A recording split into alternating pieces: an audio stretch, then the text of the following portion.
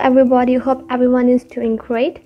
In this video we will learn how to create a project, some workspace essentials, some very basic tools, and finally how to export your project. So now let's start it. Okay, so from file, click on new and you will see a panel will appear. Here you can give it any name like hello world. This is the number of artboards. We will discuss it later on. Here you can set any width, any height. Let's keep it to 500 pixels. Here you can set your dimensions in inches, millimeters, centimeters, and so on, but now let's keep it to pixels and click on OK. Okay, so here we go. We have got a new page. So right here you can see a navigator. If it's not already present, then you just need to go at the windows and you can find it here.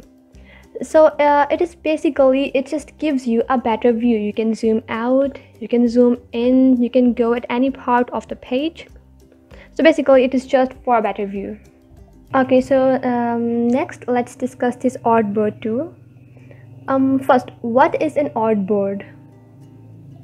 Artboard is basically a white space given to you for your project. You can just take it like on a gray color table. You have put a white page where you can draw.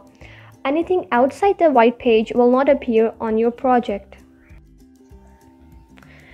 Using this Artboard tool, we can create a new page like this, or we can change the dimensions of our existing page.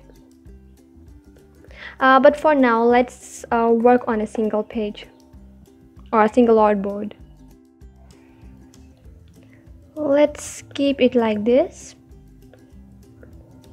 This is the cursor, just like paint. This is a paintbrush tool. This is a pencil. These are lines.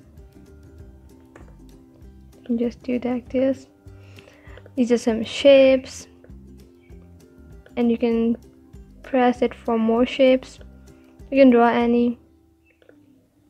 So these are very simple tools, just like we have done previously in Paint. Okay, so now let's save our project. From File, simply click on Export. From here you can choose any file type, and here you can give it a name and click on Save. You can also change these options according to your project and just click on OK. And here we go.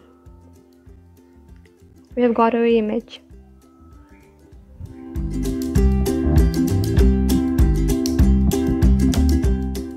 In short, we created a project, Hello World. Then we learned some workspace essentials like navigator, some basic tools like paintbrush, pencils, and then finally we exported our project. So that's all for now. See you in next video.